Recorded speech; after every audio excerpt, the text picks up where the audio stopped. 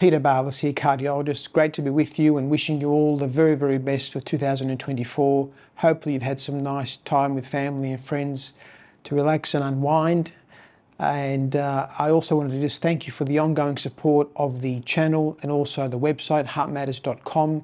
Feedback, comments, emails that I'm receiving through my office about the fact that you found certain articles very useful. The videos on YouTube are helping give you some further understanding about heart disease and heart health in general.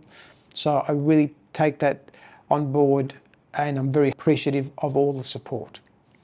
So a common scenario that I often see is a patient that comes to me having been referred by their local doctor or general practitioner with an electrocardiogram or an ECG suggesting they've had a heart attack.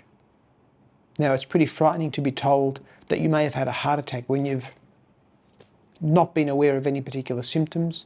Well, let's look into why and how this happens. So we've had a video on what an ECG is. The electrocardiogram is a tracing of the rhythm of the heart, and it's used to give us an understanding of how the heart rhythm is working, how fast the heart is beating, is it regular or irregular, and essentially looks at some of the patterns of the heart function and how wiring or the electrical signals of the heart are operating.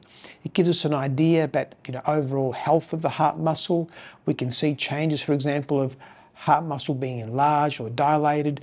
We can also see when the heart muscle has been damaged or weakened, and if somebody has had heart attack or chest pain, we do an ECG to look for changes that might indicate a possible blockage of an artery.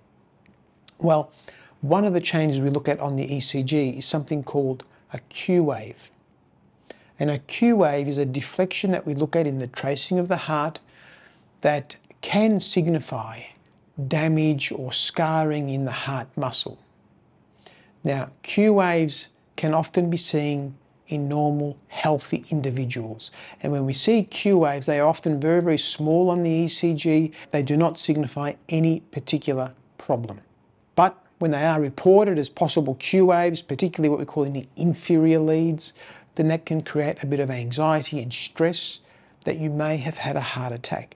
Well, more likely than not, I can say that you haven't, and that the findings of the ECG are incorrect or haven't been reported appropriately. There might be a little Q wave or a deflection tracing on the ECG in one of the leads. That does not mean you've had a heart attack. But it does create that anxiety and that worry.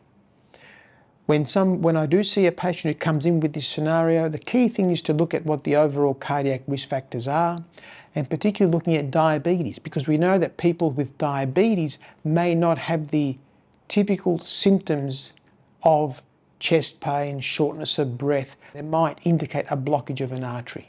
Diabetes can essentially mask the nerves and doesn't permit patients to have the typical symptoms. And in that case, yes, we can see patients who come to us, who've had some tests, and we do find that they have a blockage or a chronic blockage of an artery that may have indicated a heart attack in the past.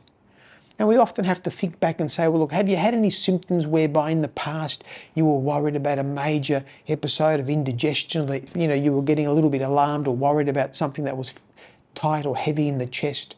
But most often it's not the case. Most often it's otherwise healthy individuals that have had an ECG and that are told that you might have had a heart attack. Just to reassure you, most often that the report is incorrect. They are not true Q waves. For them to be classed as Q waves, we as cardiologists know that they have to meet certain criteria, but they are often misinterpreted and reported on electrocardiograms. But of course, it's important to take a history. There is another scan called an echocardiogram, which is an ultrasound that can give us good assessment of how the heart muscle is functioning, to give us further reassurance that there hasn't been a heart attack, there hasn't been any damage to the heart muscle. And we, of course, as I mentioned, look at all your cardiac risk factors and things like blood levels of cholesterol, diabetes, your blood sugars, looking at blood pressure, and making sure that overall heart function is normal.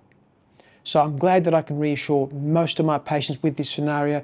Can be frightening. Take a step back. Of course, if you have any symptoms, any tightness, pressure, any symptoms that are concerning you, please call the paramedics, call the ambulance service. Please always consult with healthcare professionals if you have any symptoms that are concerning.